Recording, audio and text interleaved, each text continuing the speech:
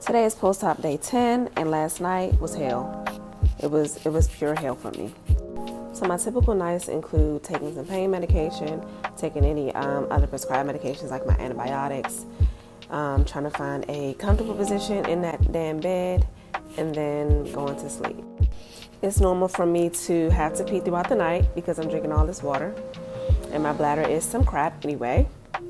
But I woke up around 2 o'clock this morning to use the bathroom. So when I finally gotten back into the bed and got into a comfortable position, I started feeling that damn tingling and stinging around my waist. And then a couple of hours later, I felt what we call zingers.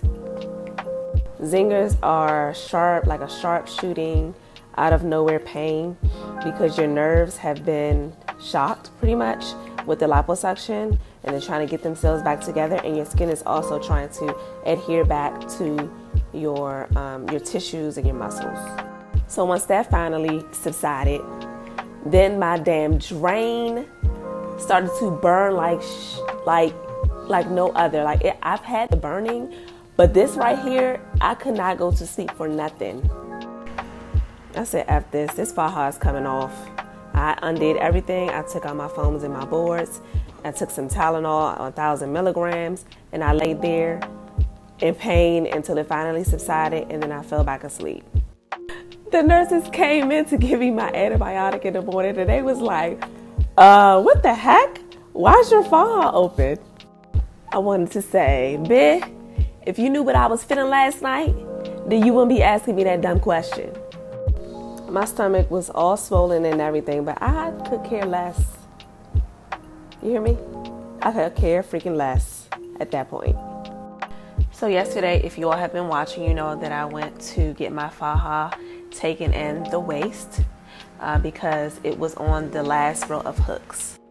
So instead of it being on this row, it was on this row yesterday. So they cinched in my waist so that I can utilize these 3 rows. So this is what I look like at day 10 post-op. I do have on my backboard, I don't have any foams on my sides, just in my front and my ab board. After my massage today, once she gets all of that fluid out, I'm going to have her put everything back in, including the foam on my sides for extra compression. I'm also going to get my nails and my feet done. It's cheaper here, so yeah, let me get it done here. I also have my final post-op appointment with my doctor at 1 o'clock today. My last day. Won't he do it? Won't he will? Alright, here we go again with this crowdedness. Let's see. Blood work.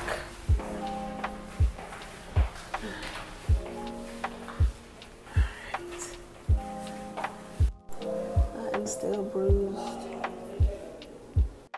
I understand that we're coming to get plastic surgery, but I don't need to see all these naked body parts in here.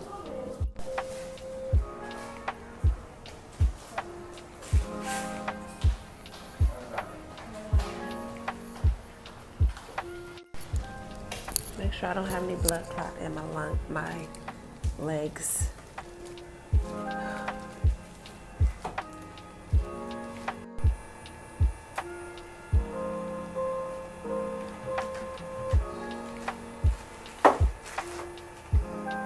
Don't be like me, wear your compression socks all the way up.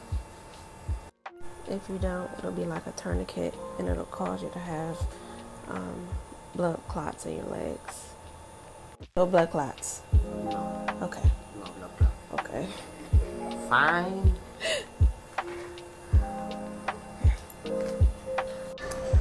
Next up is the customer service survey.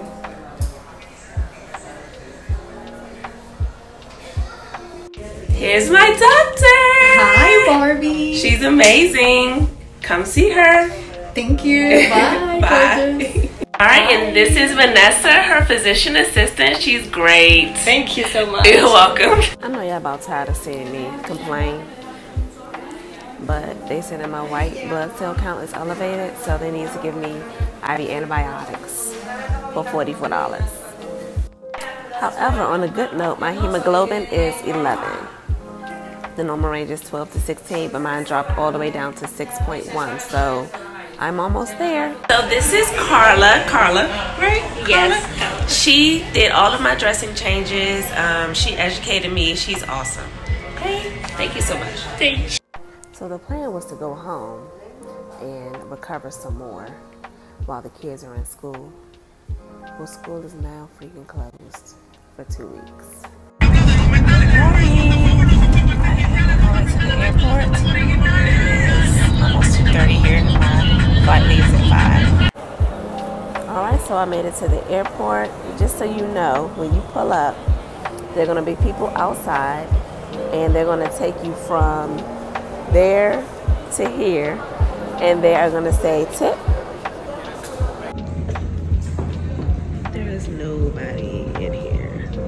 It's completely empty. I don't have time for the coronavirus. I got me my gloves on and some wipes to wipe down my seat when I get on the plane. And there it is.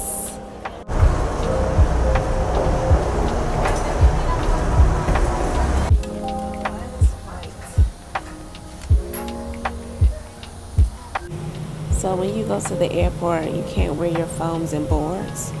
And this is what happens. It hurts so bad. Oh, it's like digging in my skin. Don't wear your foams and your boards because you're gonna get stopped at security. Well, I got stopped at security anyway because of my damn drain. So they had to take me into a private room to make sure I wasn't smuggling shit. Really? Y'all see this damn Bobby pillow? Y'all know what happened. So I could have worn my damn foams and boards, and my forehead would not be digging into my skin right now. So apparently when you step into the little scanner thing, it can tell if you have any lumps and bumps, which was my drain. So this is what I'm dealing with right now. Oxygen masks will drop from an overhead compartment. And it won't straighten. It hurts so bad.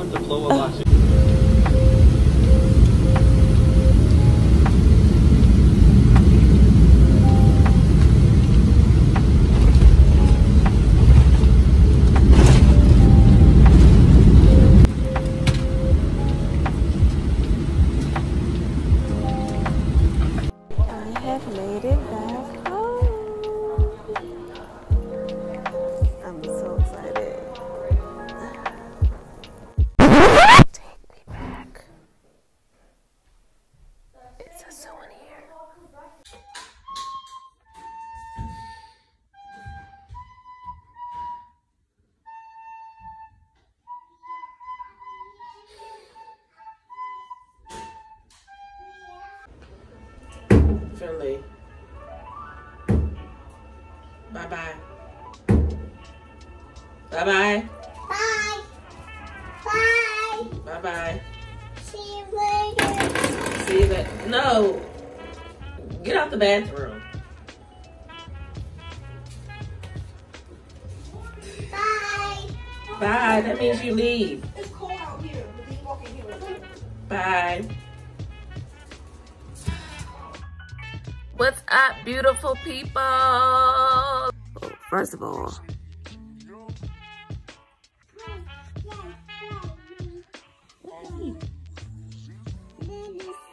Finley, where are you at? What are you doing down there? So when you come home, you're probably going to have to continue to give yourself this heparin shot yourself. I think I had to do it for about 2 or 3 days after I got back home. And again, these are to prevent blood clots.